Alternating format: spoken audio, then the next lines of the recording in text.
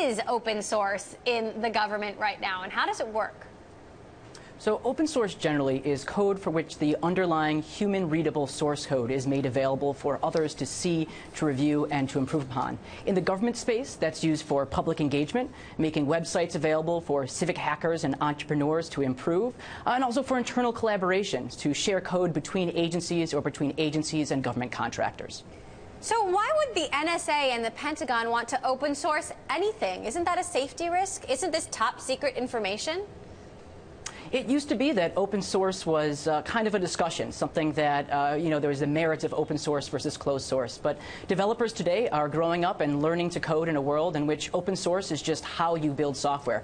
You'd be hard-pressed to find a startup worth its venture capital funding that isn't based on open source in some way. So long as the secrets stay out of the source code, you're not committing the nuclear launch codes or anything like that, open source is no less secure than closed source software. So what is possible if the government open sources more software that's not possible now? How do we benefit from this as taxpayers? The idea is really twofold. On the one hand, you have the government, which is the U.S. federal government being the largest single purchaser of code in the world. And that's a lot of investment you can make into the technology industry. Think about a space race for software, if you will. On the second side, this is taxpayer-funded code. You and I, as taxpayers, are paying for this code. And the type of challenges that agencies face aren't unique to one particular agency. A blog post is a blog post. So open source really gives them the opportunity to solve the problem once and then solve the problem across government, which is really the promise of open source.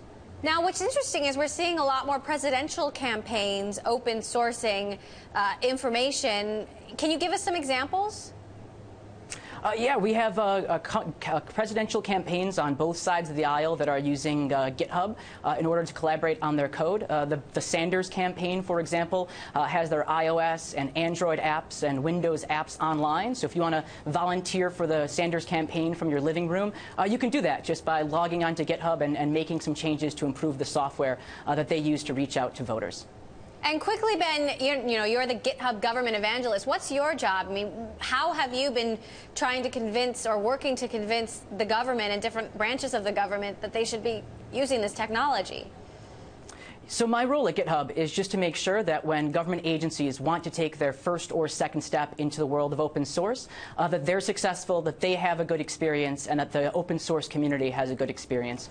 Unlike startups, which are a little bit more nimble and can more easily join the open source community, government agencies are very bureaucratic and very process-driven. Oftentimes, when a government agency looks to bring on open source software and open source methodologies, the technology is the easy part. It's not a matter of them being able to publish out the code, but it's really using open source as a vehicle for organizational change and to rethink their internal business processes and workflows, which is where I come in to help with that process.